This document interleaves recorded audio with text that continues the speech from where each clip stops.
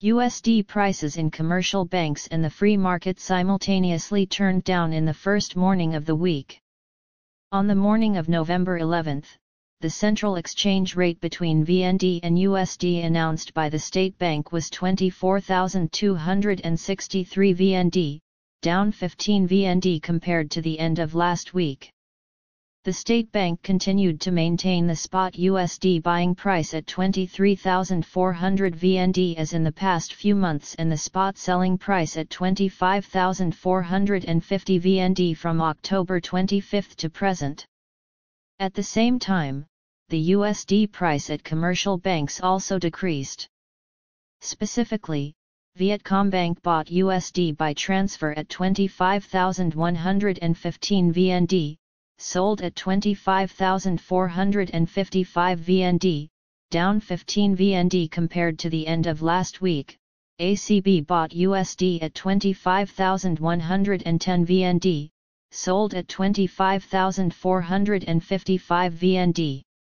Similarly, the free USD price also decreased by 40 VND compared to yesterday, bringing the buying price down to 25,570 VND and the selling price to 25,670 VND.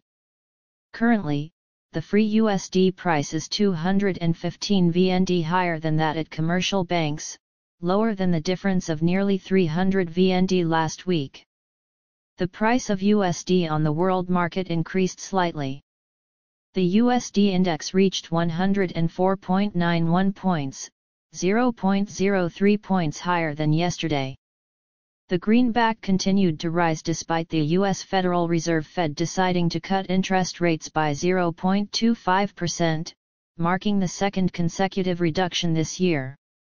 The Fed's federal funds rate is currently around 4.75 to 5%. Normally, when the Fed cuts interest rates, the price of USD will go down.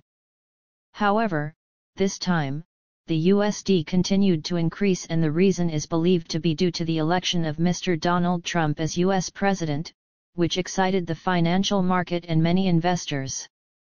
According to economic experts, the Fed's continued interest rate cuts will have a positive impact on Vietnam's economy in general and the USD-VND exchange rate.